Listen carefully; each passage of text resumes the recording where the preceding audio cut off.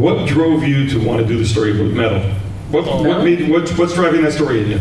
Oh, it's entirely emotional. Metal is deeply about the moment when you wake up and you feel like every road open to you, everything you thought you were doing that was meant to lead you somewhere good, suddenly says, oh no, every road from here forward is black, is dark, and it's your fault. And you've taken everyone on this journey with you that's going only downhill, and that's it. And finding a way to say, no, you have to push through that and find wonder and hope and all the things that you know are there on the other side of it.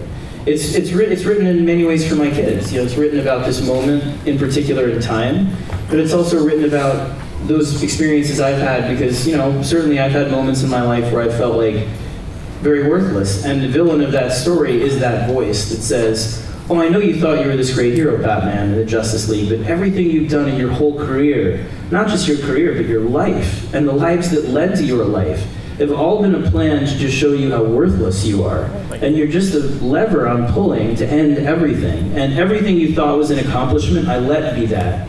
And to me, that's the voice, that fraudulent worry you have as a creative person, or as a person in life sometimes, where you feel like, I don't deserve what I have, I'm not the person I present to people. I'm failed and flawed. I'm not the person I want to be for myself or my kids. And there's always that voice who can be the Joker, who can be Barbatos in this story saying, oh, you are exactly that person that you don't want to be. All those things you're afraid of are true about you, and I'm going to prove it to you. And I'm going to watch you go down and laugh at you while that happens.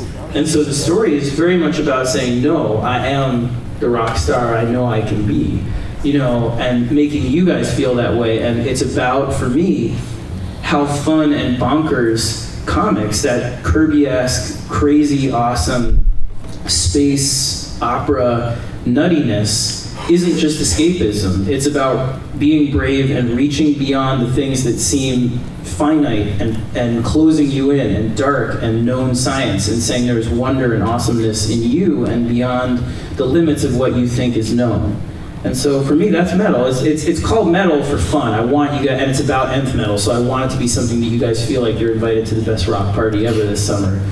But it's also, you see, like, you know, Dan, I'll tell you, and issue 2 is like, I don't want to spoil stuff, but it's meant to evoke that sense of daring and fun that I find in the people I love the most reading, including you, Tom, where you read it and you see, I can't believe they did that. That's so daring and different. And we want it to feel fun that way, where you turn the page and it's just like, I can't believe they did that. That's taking me somewhere I didn't know I could go, and expanding my sense of where this story could take me emotionally in a good way as well. So as dark as what I just pitched is you, it's meant to feel like this crazy bonkers tour of fun. It gets dark because that's, you know, it's a personal story, but that's what it's about. So it's driving me, this is the story I've been building to be able to write for many years. It's the culmination of everything I've done at DC and before that, and in prose, because I'll tell you, sorry to go on and on about it, but essentially, it took me a while to learn that it's okay to embrace the zaniness and the fun of comics, because I was so intent with Batman on the darkness, and you can see it as we got closer to the end, it getting crazier and crazier, and then All-Star.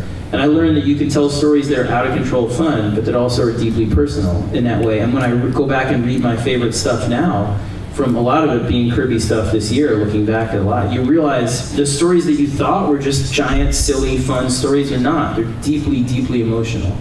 And the stuff that made you want to do it in the first place. And so that's what metal is about for me, in a big way. Cool.